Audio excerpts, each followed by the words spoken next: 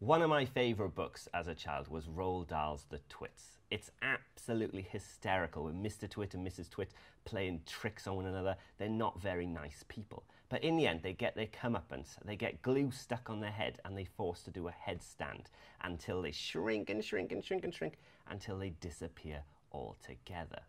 But what's the longest anyone can stand on their head for? Well, according to record setters, the world record for longest headstand goes to a Christian Kumar. Now, he managed to stand on his head for 2 hours, 16 minutes and 43 seconds. That's a very long time to be on your head.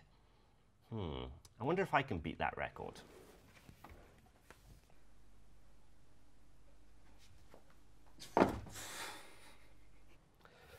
Nope, turns out I can't.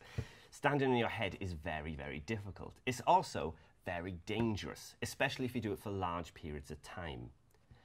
Our heart pumps blood around our body, and gravity helps take that blood downwards, but we've had to evolve over the years to pump harder to get it back up. So if we're upside down, things get a little bit more complicated. Gravity is pulling that blood down our bodies to our head.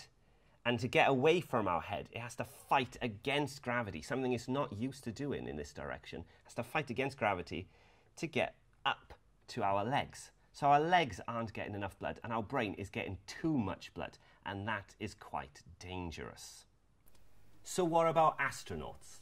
There are people living and working on board the International Space Station, which is currently orbiting planet Earth right now as I speak. Now, on board the International Space Station, they're in microgravity. There is no gravity to pull the blood down to their legs. There's no gravity to pull the blood to their head because there is no up and there is no down. So the bloods and the fluids become in sort of a balanced status quo. The fluids pretty much do whatever they want, whatever they like.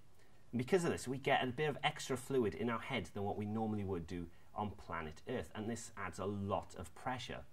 Also, their face gets a little bit puffier, their legs can get a bit thinner, and worst of all, their heart can get a little bit smaller because it's not working so much. So it can be quite dangerous still.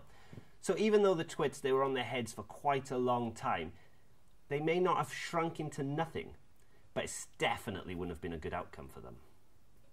For more Roald Dahl inspired science videos, like us on Facebook and subscribe to our YouTube channel at Science Made Simple UK.